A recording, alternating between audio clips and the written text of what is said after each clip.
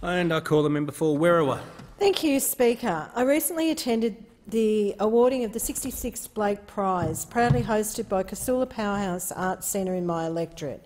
Running since 1951, the Blake Prize, with its namesake William Blake, the famous 18th century artist and poet, threads religious images with the artistic. The prize encourages contemporary artists of various styles to tackle the nature of faith, spirituality, religion, humanity and belief. This year's prize attracted a record number of entries, no doubt due to the many hours that artists, like many of us, have spent over the previous year pondering life's big questions. Casula and Werriwa are ideally positioned to host the prestigious art prize.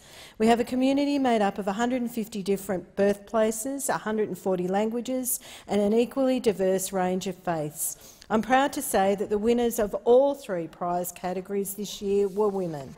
The Established Art in Residency went to Zanny Begg for her work Stories of Kangai. Eddie Abd took out the Emerging Artist Prize for her work In Their Finest, and the big one, the $35,000 Blake Prize, was awarded to Layla Stevens for her artwork Kid Gun Lament, which was a truly amazing artwork. The exhibition runs until April 11 and I encourage everyone to get along.